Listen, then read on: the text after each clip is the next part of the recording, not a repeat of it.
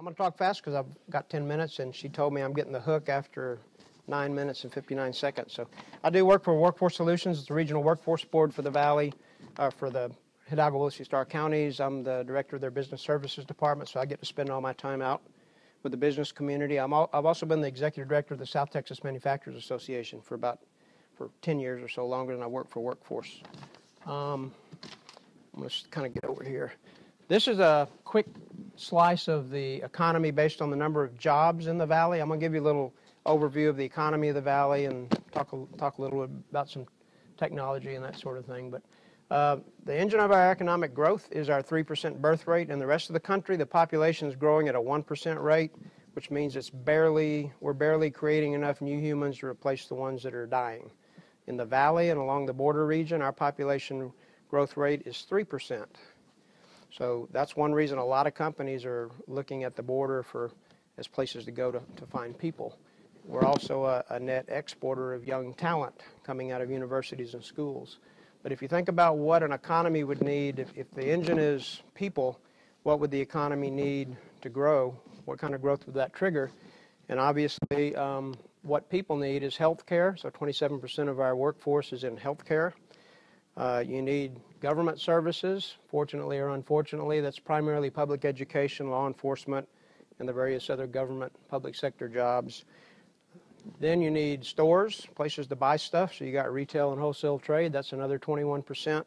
And then the fourth largest one is called leisure and hospitality, but that includes all the hotels, restaurants, places to eat and all that. So if you put those four together, that's over 80%. That's about 80% of all the people in the Rio Grande Valley work in one of those four sectors. The bad news is they don't pay very well. So if you're wondering where the most jobs are, that's where the least amount of skill is needed to get those jobs.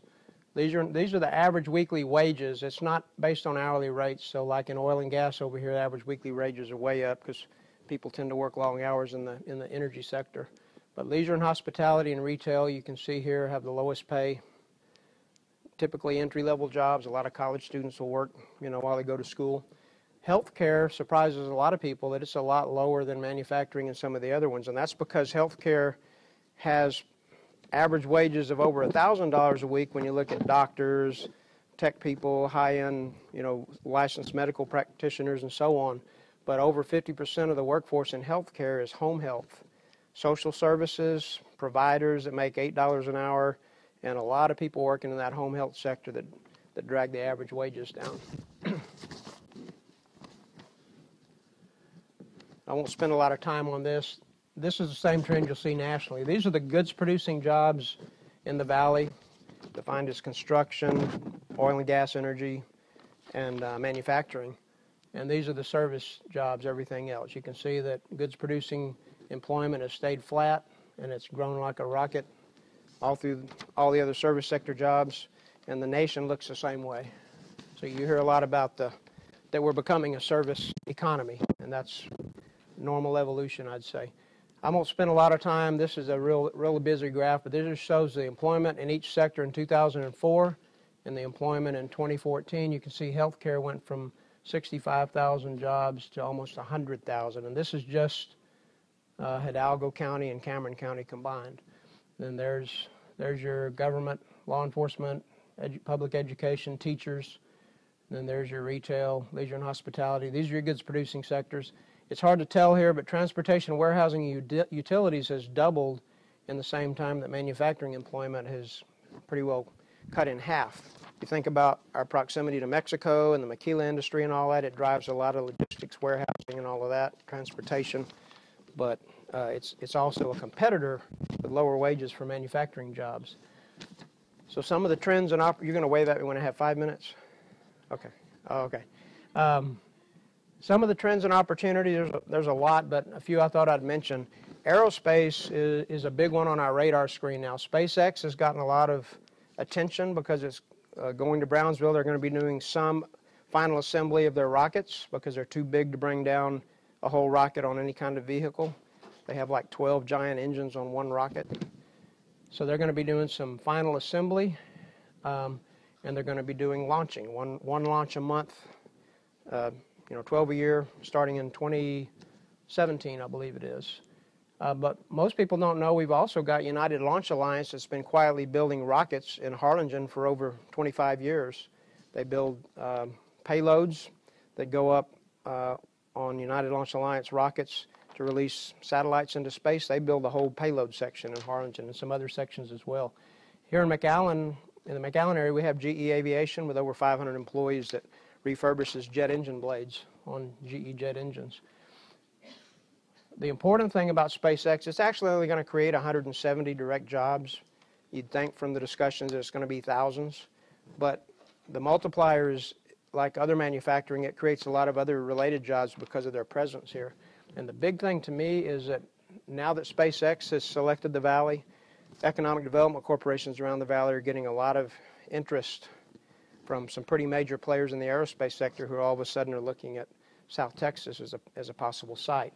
One of the fun things I get to do in my job is work with economic development corporations around the Valley and sit at the table with a lot of their confidential prospects that are looking at the region and provide labor market information. So I can't talk about them, but it's fun. The energy sector, everyone's talked a lot about that. We know the prices are really low right now. There's been some layoffs. But with the Eagle Ford Shale north of here, the Burgos Basin and other shale plays have been discovered in Mexico that are about 5 times bigger than the Eagle Ford Shale.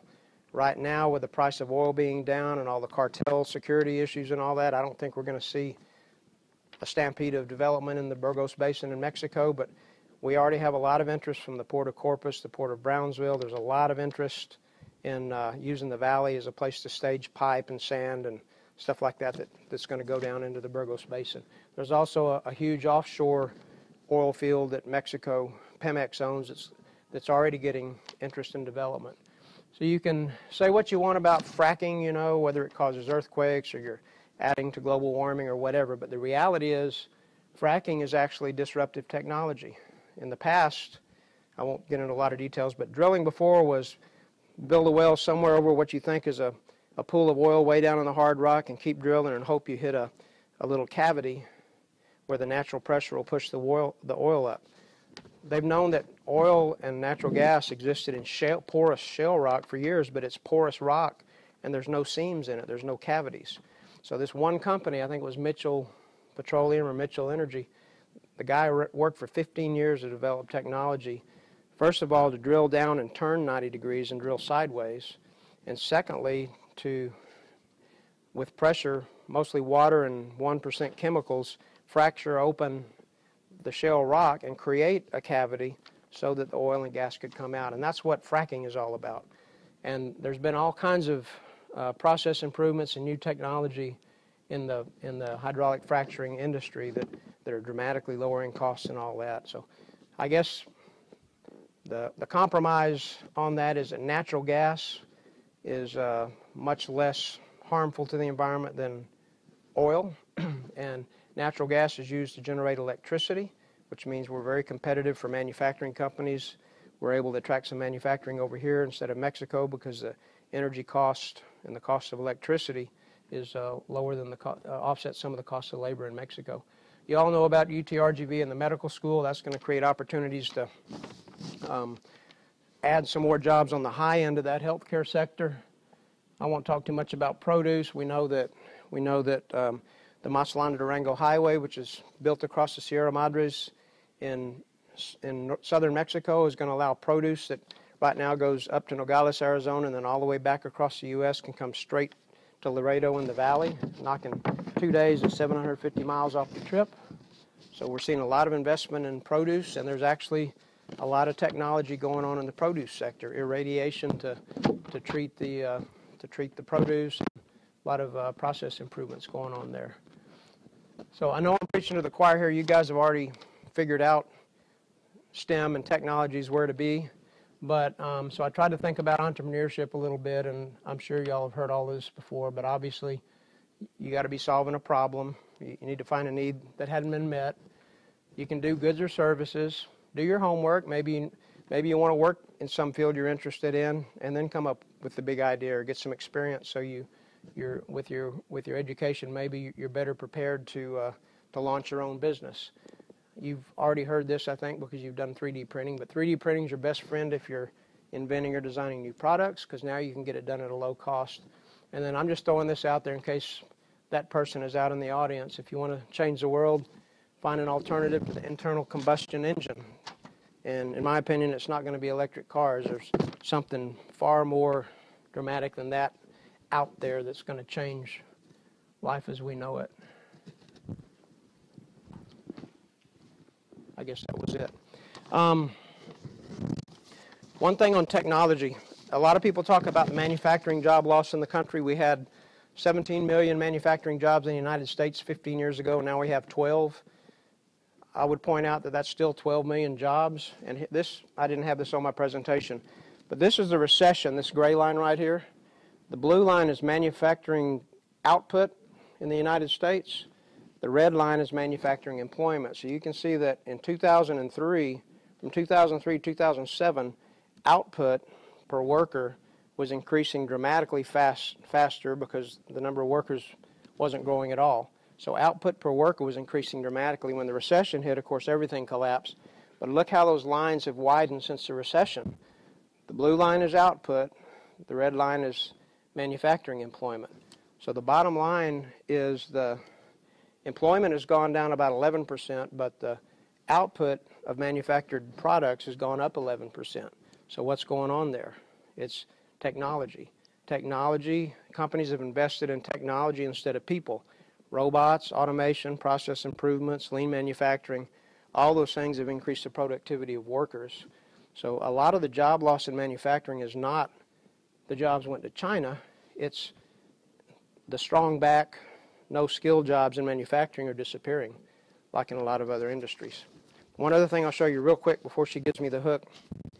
This was a statewide analysis the Texas Workforce Commission did, and I'll just tell you what it means. But in 2012, 85% of the people looking for work in the state of Texas did not have an associate's degree. They had less than an associate's degree of education.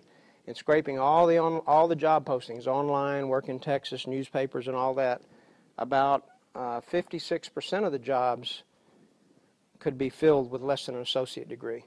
So that means 85% of the people were chasing 55% of the jobs, and 15% of the people were chasing 43% of the jobs. So if any of you have had economics, there's a scarcity of supply here, right? Excessive demand, what happens? Wages go up. Why would anybody raise wages for entry-level jobs when you've got so many people that can fill them? So my belief is that on a macro level, this is one of the reasons for the widening wage gap in the United States. So if you're doing science, engineering, technology, math, getting an education, deferring personal gratification by going to school longer, doing the hard work that needs to be done, you're going to be rewarded. And there's so many people my age going out of the workforce in every single sector. In my opinion, it doesn't matter what field you want to go into. If it's a high-skilled position, if there's science, technology, engineering, and math involved, there's going to be room for you in it. I better go. That's it for me. Thank you.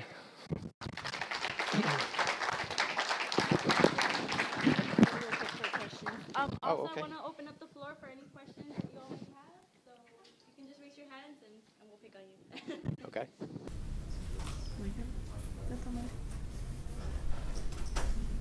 So, I haven't followed this as close as I should, but the highway across the mountains from Mexico's west coast had opened like a year and a half ago, right? Actually, no. So They're calling it open? It was supposed to, so could you give a little bit more details there about why we haven't seen this kind of predicted explosion in produce? Well, the last I heard is it's still not really open. There's a lot of detours that have to be made. It's still not considered efficient and quick because there's still sections that are under construction and delays and detours and all of that. That's what I've been told by people in the produce business. So my assumption is it's not ready yet. We are seeing an increase in produce, but nothing like we expected. But the companies, a lot of companies that are based in Nogales, Arizona, have set up businesses or relocated businesses here. So to me, the industry has made a decision to move here. It wasn't anybody in the government or some smart person telling them that they can do the math. 750 miles off a road trip with fresh refrigerated produce and in a tractor trailer is 2 days. And we just don't know if it's going to be 35% of the business going through Nogales or 70%. That's driving a lot of concern about the capacity for commercial traffic on our bridges. I'm sorry, we had some more? Yes, sir.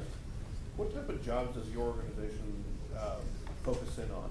Mostly, is it mostly manufacturing jobs, or? No, we're the regional workforce board, so we have a there's a statewide job matching database called workintexas.com, and anybody can go to www.workintexas.com. You can browse job openings here or anywhere in the state.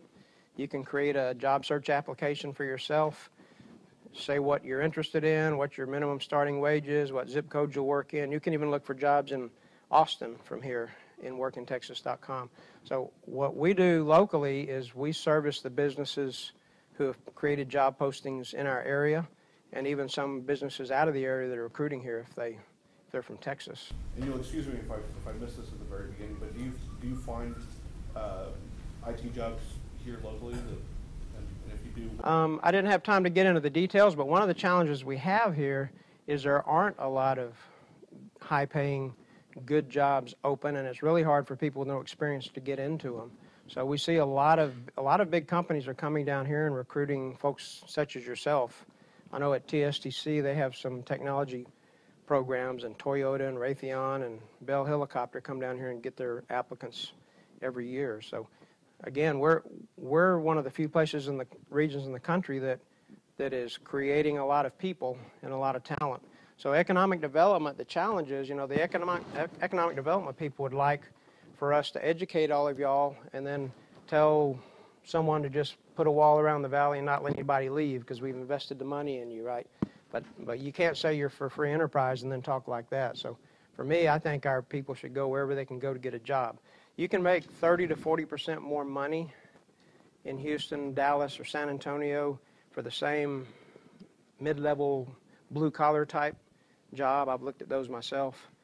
35-40% more money there than you can here, and the cost of living is about 5% higher. So you don't have to be an economist for young people to figure out that, maybe I need to go north. So the challenge is, we need to increase our education rates, graduate more people with high skills so that we can recruit companies here. And it's kind of a chicken or the egg thing. We can't create a bunch of skilled people and have them sit home on the couch while the EDCs try to recruit a big, sexy company. But, hopefully we can get people back when the opportunity comes. Yeah, I'm here in the Valley for 6 years only, and I really don't understand why the manufacturing sector is not growing, was not growing in the last year, because it's almost nothing. Your presentation is very good, it's very focused, and what is your experience? What do you think about why we don't have enough manufacturing companies here in the Valley? Well, what's happened is we've gone from a few big manufacturing companies like the apparel industry that I was a plant manager in the apparel industry for years. Now, any kind of labor-intensive operation, and I've met with lots of relocation prospects who looked at both, say, McAllen and Reynosa or somewhere in the Valley, and we can't compete with $5 a day. I agree. So with a labor-intensive operation, the plans will be go to Mexico. So the strategy now, though, here's the strategy. Since the recession and with all the cartel violence and all that, most of the foreign direct investment in manufacturing has skipped the border. You haven't seen much maquila growth. They fill back up. They brought the employees back that were laid off, and the plants are full, but hardly anyone's building new plants in Reynosa, Nuevo Laredo, Matamoros. All the direct investment has been down in the interior. But most of these companies along the border and in Mexico, most of their manufacturing in North America is now in Mexico. So they're pressuring their suppliers who are not labor intensive to go to Mexico. Well, most of them don't want to go to Mexico because of the security issues. So the EDCs all along the valley have a lot of prospects from companies who are suppliers. And to me, that's our sweet spot. They're capital intensive. They use a lot of electricity. We have, with fracking and low natural gas prices, we're competitive. And the EDCs that are concentrating on manufacturing are targeting suppliers, component manufacturers. One sector that is in this position is the plastic industry. Sure. I was last week in the show here in the United States, and they explain us that the plastic industry is the third most important manufacturing sector in the United States, and it's not intensive labor. No. And as you said, it's a high capital intensive. Right. And they're long-term investments. If you look from really historically from Baton Rouge, New Orleans, all the way down to Beaumont, Port Arthur, there's huge petrochemical. There's been huge petrochemical investments that are going on, and they don't even worry about the price of oil. Those are 10, 15, 20-year projects.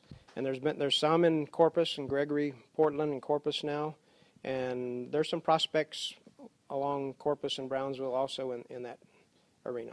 So, yeah, there's an opportunity. I had one more question. Yeah.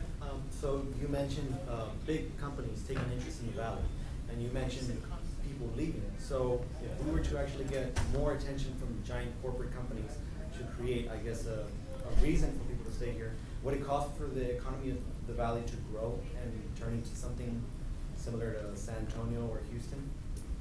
I mean, those things take time. I mean, our population's growing. Certainly, the challenge is to keep the economy diversified, right? Many years ago, we were just agriculture, and then we got pretty heavily dependent on manufacturing when the garment industry came here, and then they disappeared, you know, in a 2-year period. And now, but the economy in the valley is pretty well diversified. I mean, it's going to be service-based, but we do have manufacturing. Construction's still suffering because the housing hasn't recovered. Mining is huge north of here, and it's going to be huge south of here, so we're right in the sweet spot there. So we're sort of like Laredo in that logistics and warehousing, transportation are going to continue to grow. And we're working hard to recruit manufacturing companies to the area, but most manufacturers have less than 50, now that come here have less than 50 employees, maybe 100 after 5 years. So there's a lot of them, but they don't have a lot of employees each, and they don't have the resources a lot of the big Fortune 500 companies do to train people and create internship opportunities for students and all that. So it's you know, it's one of those things where you just have to keep working on. And what y'all can do is, you know, talk up STEM careers and all of that. You can't go wrong. So, I probably shouldn't ask this question, but I'm going to. So, with your presentation, you've taught a lot about what the EDCs are doing around the valley. And we've had this perception ever since I got here 18 years ago that the Valley Savior is going to be recruiting companies from somewhere else who are going to leave and come down here. There's been very little commitment on the part of EDCs and city leaders and others to actually develop companies here and grow them. You know, we've got an entrepreneurship program, but I don't have Keith Patridge or anybody else banging on the doors of President Bailey saying we need to grow our entrepreneurship program and the things we want to do to actually grow companies here. And I think it's a tremendous oversight, this idea that we have some savior that's going to come and make things better for us. You know, that's the palace. Yeah, I was on the McAllen Chamber Board for about 4 years, and Steve Alanius is a big proponent of that, and I agree. I mean, there are fewer and fewer relocation opportunities. You know, a lot of the plants that we're going to leave up north have left, right? So you got hundreds and hundreds of communities chasing a handful of possible prospects. I mean, we got some things going for us.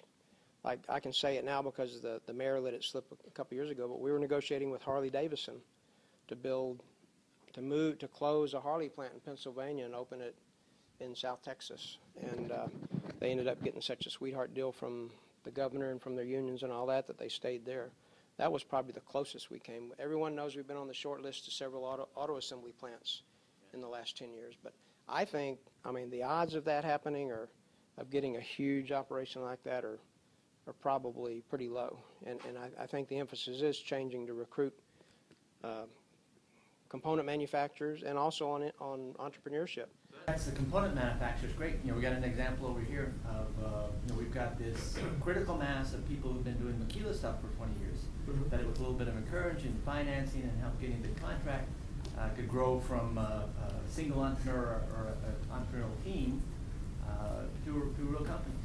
And there's not that emphasized. We're still waiting for, this great relocation to solve our problems. Yeah, I mean, there's some good stories out. There's some good stories out there like Fiber Rio and all that, but I don't have time to go into it. But sir, I agree with you completely. More jobs are going to be created by startups and existing companies growing than by the holy grail of some major new company moving down here. We can still attract a lot of companies, but it's like having a diversified economy. You got to have a diversified economic development strategy too. Okay, my time's up. Thank you. All righty. Thank you, Mr. Willis. Everyone give him a round of applause.